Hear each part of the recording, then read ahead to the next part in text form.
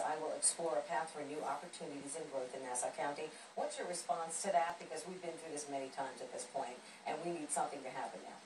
Well, I think that's exactly what we have to do. I think that, look, everybody wants a new Coliseum built. Everybody wants to keep the Islanders. I mean, there's no dispute here on that.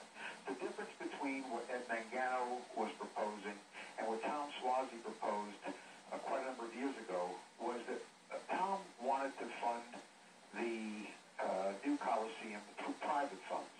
Ed Mangano wanted to use public funds, taxpayer money. It's a tough economic time right now. We don't have the money to pay for the amount of services we need, for the employees that we need. There are layoffs in this county.